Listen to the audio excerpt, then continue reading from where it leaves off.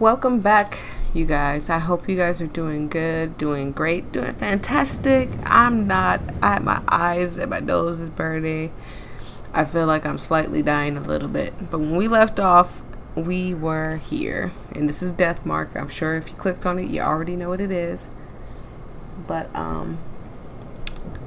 I left off here. And don't forget to like, subscribe, hit the notification bell. Sorry, forgot to do all that.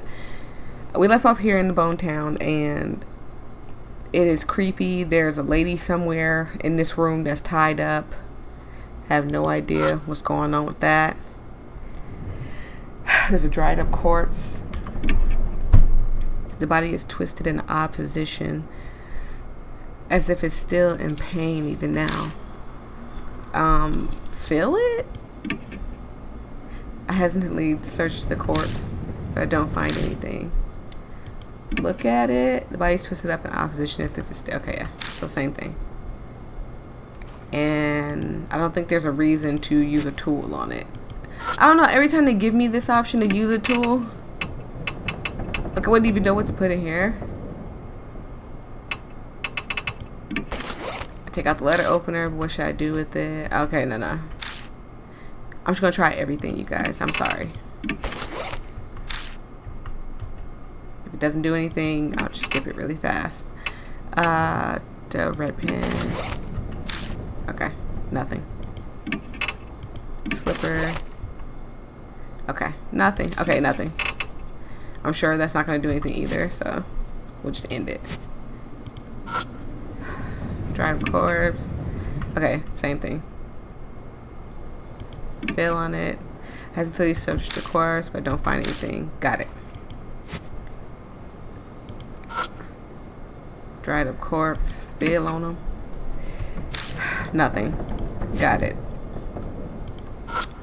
Today has been really weird for me, guys. Something flashes within the veins and the vines, Jesus, the veins. The vines and its feet, a round hand mirror. Looks like a gift for a young woman. A mirror? I guess someone was here after all. That doesn't mean someone was here. I mean, you know someone's here. Look at all the bodies and stuff everywhere.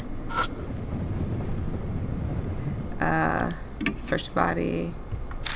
Nothing. Got it. We searched that body. We searched this one. I think the only thing... We searched this one, right? Yeah, we searched this one. Good. The bed. There's a bed with a metal pipe frame. The mattress is completely discolored, stained with something that looks like... Okay. I mean, it's a bed, so of course. Someone has been living here, and for how long too? And for a long time too. Jesus. For how long? I'm sorry, y'all. I'm messing up already. I told y'all my eyes are watery and my nose is burning and sinus is just acting up. The mattress is oozing dark, dirty water. It smells like sewage. I slide the mattress over and find a plastic sheet underneath it. It's pretty thick. Was it there to protect from the water damage? The top of the sheet is pitch black. At first glance, it looks like it's covered in mold. But when I spread it open, it crushes as dark as... Ooh, red flakes fall from it. This is blood. Don't freak Mo out. She's already freaked out. Don't do this to her. I can't do anything but whisper, dumbfounded, as I stare at the bloodstained sheet. Something murmurs in my ear, as if in reply. Their blood denies him. Their blood denies him. I'm assuming... Part of me takes the voice seriously. I'm assuming they're talking about Hanahiko. So I'm guessing that Hanahiko, there are certain types of blood that he can take, and then there's certain blood that he can't. I'm clearly hallucinating. but for some reason, it calms me down. Still in a daze, I shine the flashlight under the bed. There it is again! Something's there!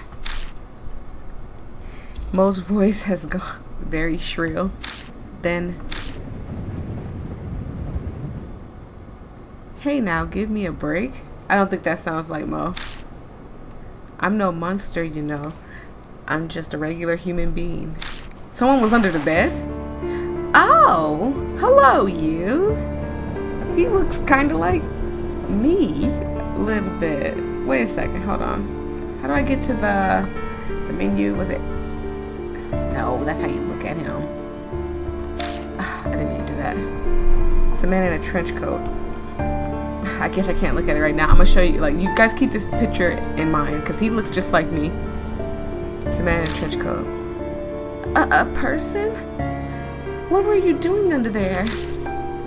The man looks bored. He scoffs. Same as you. I ran into that monster and escaped down here.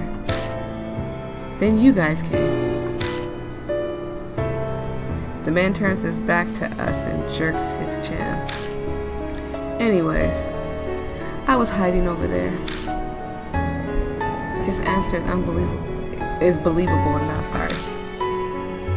But why is he at this school to begin with? Exactly, why are you here? Maybe he has a mark too. Maybe he's a mark bearer too. His presence raises a lot of questions. The man tilts his head a bit and peers at me. Then he snorts. It seems he's seen through me. Jesus, I'm sorry, y'all. I'm so sorry. You don't look like you believe me. Guess that's only natural. Haven't told you anything either. I could, but... The man looks around at his feet. Better we get out of here first. We shouldn't chat at the crime scene. I think you're right. Mo seems to feel the same way. Let's head back for now. So this guy was hiding under the bed. He's talking about a crime scene. He must be a detective too. And he just got here before we did. You have somewhere to go back to? Good. Then let's get going. Ooh, this is gonna be a really, really, really weird gameplay. The man put his hand on the ladder. He pauses and turns to us. These names. I apologize if I butchered the name. The name is Satoru Mashida, and I'm an ex-detective. Forgot to mention that. The name Mashita. It's gotta be Mashida. Disappears up the ladder.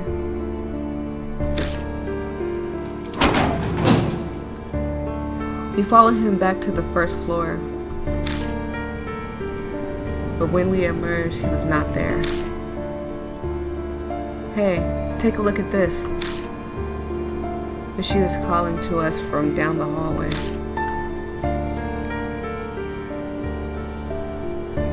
Was it like this when you guys came through? Mo pipes up, voice slightly wobbly. No, it wasn't. It wasn't like this at all. Roses everywhere. I mean, so it's scary because you know what's causing the roses, but it actually looks better. Like, it looks really nice. Something's creeping along the hallway. They're rose vines.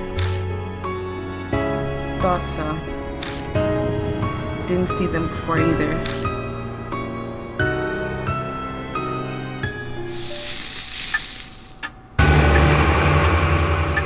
The mark's color grows more vivid. A few hours left until death closes in. Oh no, our time. Jesus, that man's speeding. We're back in the car.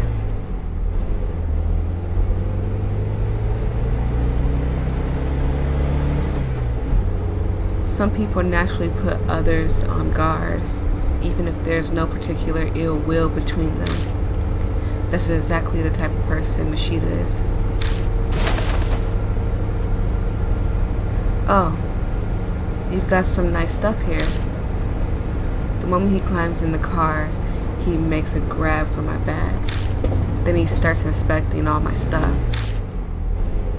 I wasn't planning on keeping a constant eye on him, but he's making it very hard to not do. Mosley's like the type to stick her nose in everything, but she's suspiciously silent. Jesus. As if exhausted. I mean, you guys are up all night trying to find these monsters and stuff that's trying to kill you. I'm certain a few of you guys are like dead tired. Are you okay, Mo? Huh? Oh, yeah. Just zoning out. You know, I'm fine. She doesn't look fine, but my other passenger is more of a concern right now. So, were you at that school because you were investigating something? Jesus, he just... Alright. I'm not on the force anymore. Just poking around for my own reasons. Something I wanted to check out. I don't doubt what he says, but that would mean he entered the school illegally. What were you... Let me ask you one thing first. Mashida interrupts my question and points at my arm. Does that hurt? It didn't take him long to spot the mark on my wrist. Sometimes it hurts. Sorry. Sometimes it hurts the most whenever I'm in danger. Huh. Is that so? She leans back in his seat, satisfied. I was investigating some missing people. Guess he's responding to my question now. The school came up in a number of missing person cases. Each one of them affiliations with the H elementary. That's an elementary school. I keep thinking like it's a high school for some reason. Has some affiliation with the H elementary before they disappeared.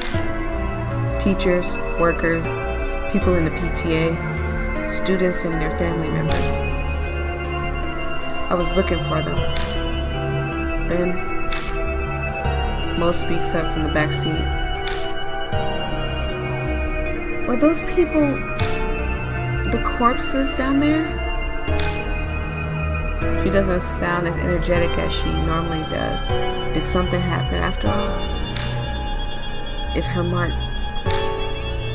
Mashida doesn't reply. Maybe he thinks the answer's obvious, or maybe replying to a kid isn't worth his time. I mean, he looks like a kid himself, to be honest. Like, he looks like he's like 23 tops. Like, that's still young, so. But something bugs me about what he just said. If the school was clearly suspicious, then of course I brought it up to my superiors. All I got for it was, he continues before I can ask, making a slashing motion across his neck. You got fired, huh? Disciplinary discharge.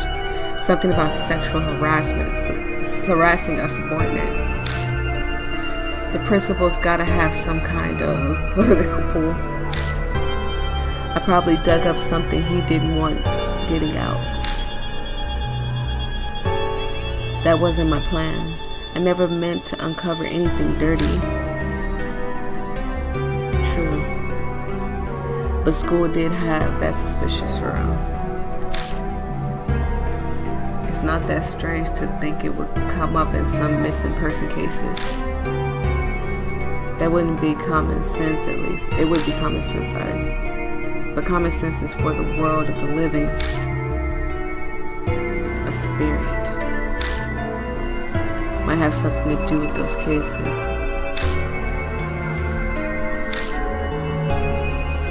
There's an awkward silence. In that sense, this isn't even a case anymore, is it?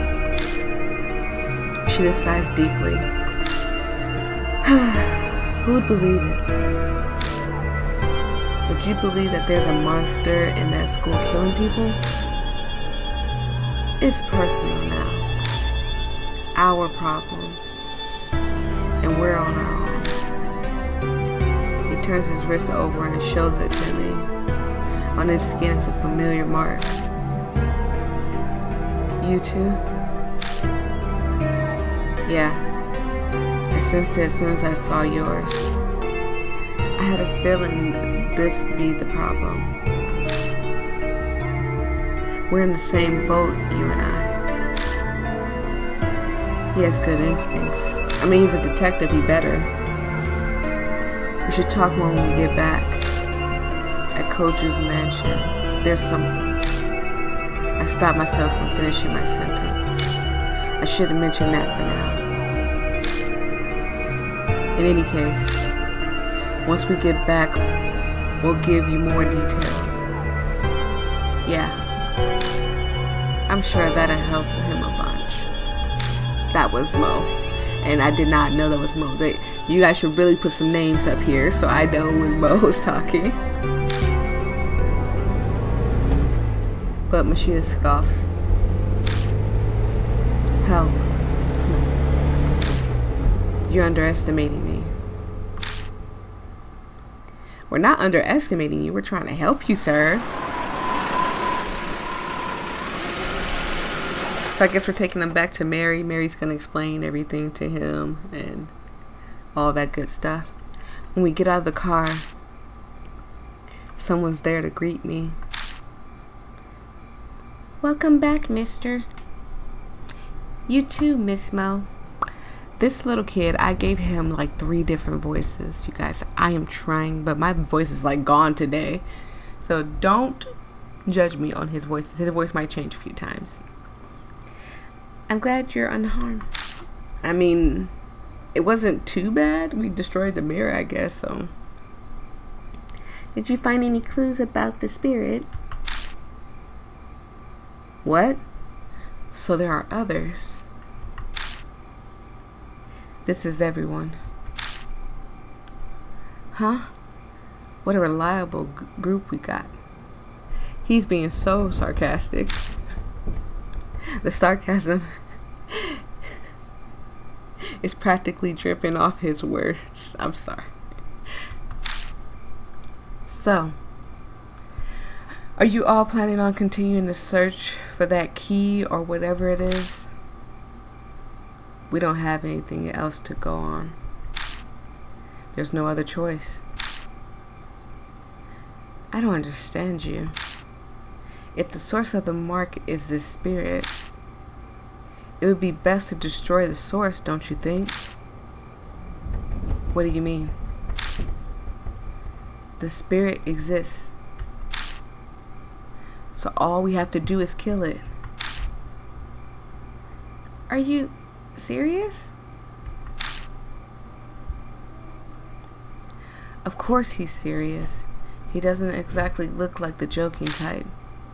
Even if we manage to kill it, will that really make the mark disappear? When I consider everything Mary told me, it doesn't seem like it'd work that way. Even assuming it did, we had a more fundamental problem. You know what? I think I know what he's talking about. The mark on she told him that the mark is going to kill him at dusk, which is morning. And morning is definitely coming up. So maybe that's what he's talking about. And how do you plan to kill it? I'll figure something out. If something exists There's logically a way to destroy it as well. He claims he can kill the spirit, yet he doesn't even know how he'll do it. Where does all this confidence come from? Don't forget, I faced him once already. He's talking about Hanahiko, I think. If we're seriously thinking of killing him, Mishita grasped his wrist. The little spirit shot some kind of thorn at me from the distance. They hit hard enough to stick in concrete. There's no way to get close to him. We have to... Ouch. Sorry, you guys. My nose is like really burning and my eyes are burning. I might cut this short. We have to make that a priority. Mishita pulls something out of the heel of his shoe and tosses it at me. It's a thorn, curved like a fang. The only reason I'm still breathing is because I got lucky. It won't happen next time. We need a plan. As we head to the entrance, I tell Mishita about Koji Mansion. He takes it all in silently. Even bringing up the talking doll or Sayed Koji's death doesn't trigger a reaction.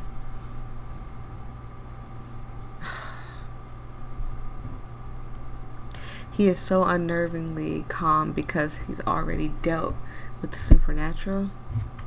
Or is he so unnervingly calm? We reach the main hall, which is warmly lit. This is a strange mansion, but for some reason, felt like I've come home.